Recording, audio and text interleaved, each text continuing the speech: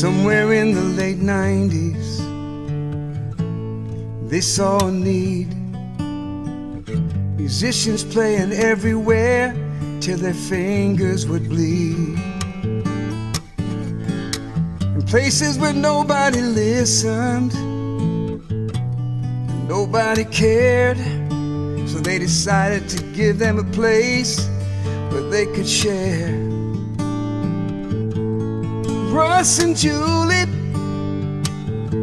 created a place in their hearts and in their home where musicians and songwriters could call their own. Their kids were growing up, but while they were still small, Mom and Dad were tired of paying hundreds of dollars to sit in the nosebleed seats, hardly hearing the music at all. So they cleared out the couches and they brought out the chairs, and they told the musicians to come in and let down their hair, and they created something that's lasted for over 20 years. Russ and Julie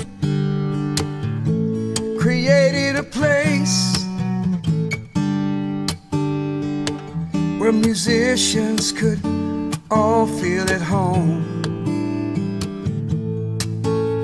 And Julie did the baking, and Russ moved all the chairs, making sure their guests would feel comfortable there.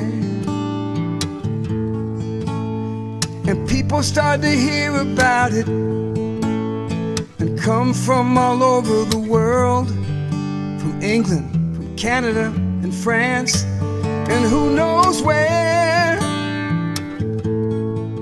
And now they're known as a premier house concert venue in the land, and people flock to Oak Park to listen to the music and hear the bands.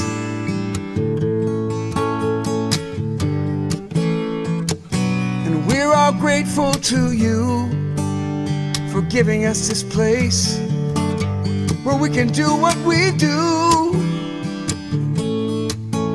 And now the grandkids are even coming to watch those crazy musicians strumming, and the folks keep coming over and over again.